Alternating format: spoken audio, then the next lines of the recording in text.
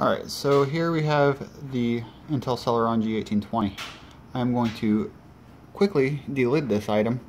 As you can see, you have a dot and an arrow on this side. This shows that this is where the chips are actually going to be, down the side here, where all the capacitors are going to be. So we want to take and put that away. So as you can see here, they'll be on this side. They're going to go on the vice side, like so. You want to line it up to where it's as close to the top and as flat as possible. So put it like that. You're going to have this edge just sitting on the IHS, the integrated heat spreader, for those that don't know what that is. You're going to tighten it down just a tiny bit to get it in place right now. Trying to get it level, flush on both sides, that way it's as even as possible. You don't want it to be high on one side, low on the other. Just get it tightened down and set. I'm going to take a rag and actually place it underneath here,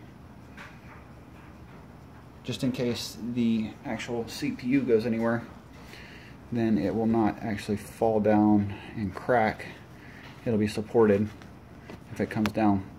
Next thing I'll do is just lay this over an edge right here, just to keep it from flying up at the same time.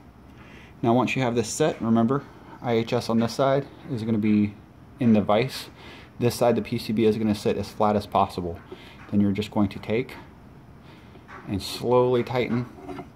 Try and watch the PCB. Make sure that it doesn't crack. As you can see, it gets a little tough if you don't have a good long vise. I don't know why the block's sliding, but as you can hear, it just released right there. You can actually see the PCB come up right there, and boom, completely delided. Just like that, you're completely done.